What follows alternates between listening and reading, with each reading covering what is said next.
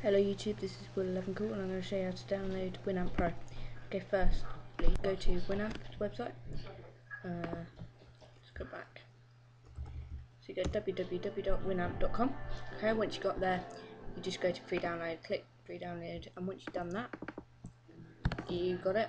Okay, open and install it and all that crap. Open Winamp. Okay, you've opened Winamp. Okay, what you do is go to preferences. Now what you need to do, I'll remove my registration key that I've just entered. Okay, we'll enter it again. Okay, so this will be in this description, the name, the registered name, and the registration key. So I'm going to enter both of them now. I'll tell you the registration key now, so I'll say it slowly.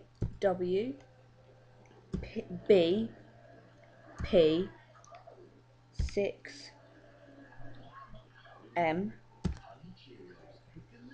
dash N, okay, XW ZB dash CC2 JW dash 4PT AW.